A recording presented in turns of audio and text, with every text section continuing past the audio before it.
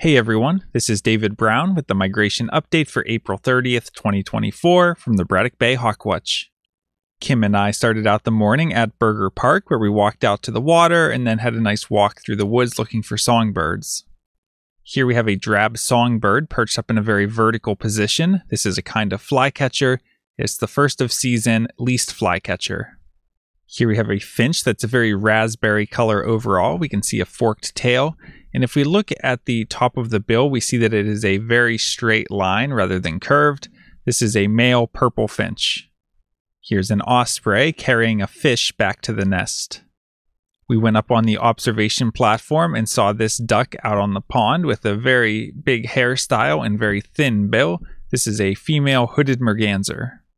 Just as we were driving out of Burger Park, a raptor started flying across in front of my car, and just the way it flapped struck me as different. Obviously, I see a lot of raptors flying, and this one just caught my attention, so I shot a bunch of photos out of the window, and it turned out to be the continuing Swainson's hawk. We had a total of 60 species at Burger Park. Next, we made a quick stop at the Braddock Bay West Spit. Here's an American robin sitting on a nest. Yep, it's that time of year.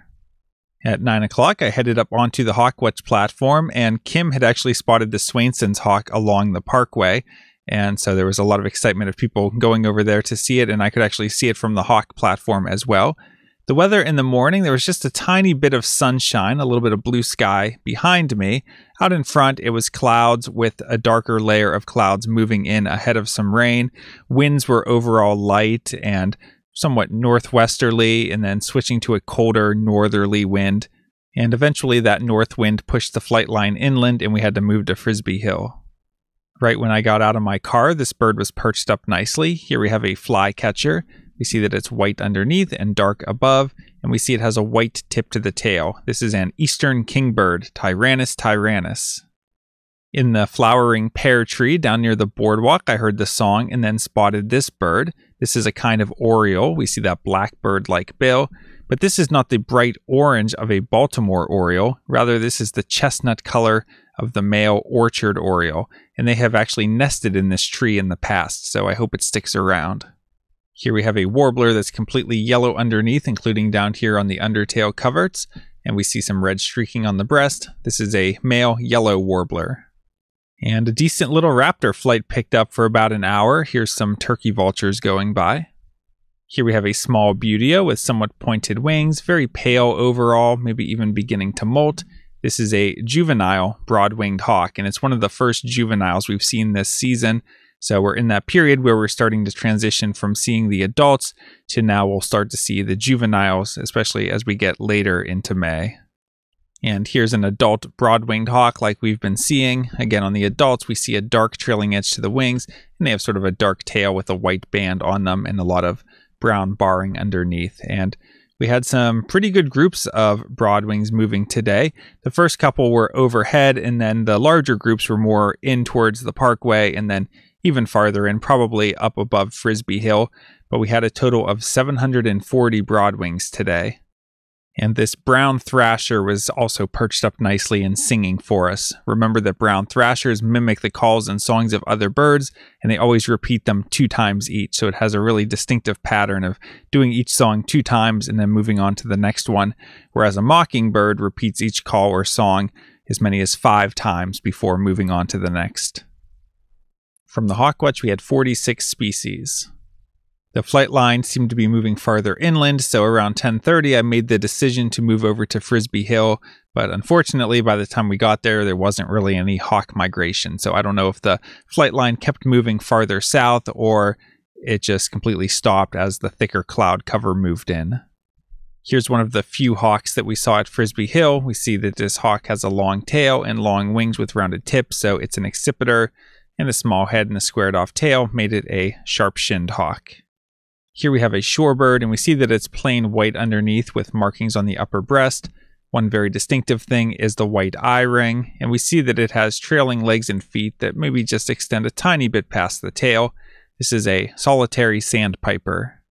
Here's a bird that's bright orange and black. This is a male Baltimore oriole, and they seem to be showing up in pretty good numbers recently. From Frisbee Hill, we had 39 species. It started to rain, so we ended the hawk watch early, and Kim and I came over for a brief walk over at the Firehouse Woods, but there weren't that many birds. Next, we headed out to Ontario Beach Park and the Charlotte Pier and had a nice time birding in the rain, and we even got to see a tugboat. We had a total of 25 species from the pier, and I didn't take any photos because it was raining and I didn't want my camera to get wet, but some of the highlights were 5 spotted sandpipers, 4 Dunlin, 1 Bonaparte's gull, and 1 great black-backed gull. In the evening, we got a message from a birding friend who told us that there were 2 black scoters out on the lake, so Kim and I ran out to see them. I've actually only seen black scoter 1 time before in Monroe County, so really fun to see that. You can see the male black scoter here on the right, completely black with a nice orange knob on the bill, and the female's a little bit plainer, but this white facial pattern on the face is pretty distinctive. I did an eBird trip report for the day and was surprised to see that we had right around 100 species today. Today I had 8 new species for the season. We had a Sora at Burger Park that we heard call. We also had that least flycatcher, a bunch of gray catbirds, and there was a bobolink in the field next to the entrance road. Over at the West Spit, we picked out a red-necked grebe way out on the lake and heard an American redstart. We had the orchard oriole at the hawk platform, and then the black scoters on the lake in the evening. Taking a look at the hawk count report for our migrating raptor totals, today we had 43 turkey vultures, 1 osprey, 2 northern harriers, 6 sharp-shinned hawks, 740 broadwings, 3 red-tailed hawks, and 1 peregrine falcon, for a total of 796 migrating raptors.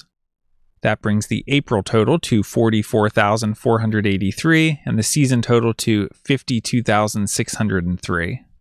That April total of more than 44,000 raptors is a great total. If we look at other recent years, 27,000, 30,000, 22,000, 16,000. In fact, we have to go back to 2017 to see a higher total when there were 49,000. So really good number for April this year, especially with all the broadwings. In fact, this year we're up around 25,000 broadwings compared to last season when we only had 9,000 at this point. And looking back to some other years, only 5,000, only 4,000. So again, you have to go back to 2017 before we see similar numbers. Taking a look at the forecast for tomorrow, it's looking cloudy early and then partly cloudy with the high in the upper 50s. Winds are starting out light from the northwest and shifting around east-northeast at 10 to 15 miles per hour. And when that wind shift happens, we might have to move over to Frisbee Hill Park. I would expect light, maybe moderate migration tomorrow. For Thursday, we're looking at a mix of sun and clouds with a high in the low 60s and winds west-northwest at 10 to 20 miles per hour. So that's an okay wind. It's not that favorable and it's not super unfavorable. It's the kind of wind that keeps us at the platform and it's a good speed. Expect light, maybe moderate migration again. And for Friday, it's looking partly to mostly cloudy with a high in the low to mid 60s. Winds east-northeast at 10 to 20. It's a less favorable wind. Would only expect light migration. All right, well, it was another great day of birding. I got to hit a variety of different habitats, and there's a really good variety of birds starting to show up, and that will just continue to get better as we head into May. And getting close looks at that Swainson's hawk again was just the cherry on top. So I hope that you're able to get out birding soon as we head into the month where we get the highest diversity of bird species around and some of the most fun with the colorful warblers all coming through in breeding plumage. So hope to see you out in the field soon. From Lyco Birds, this is David Brown. Thanks for watching.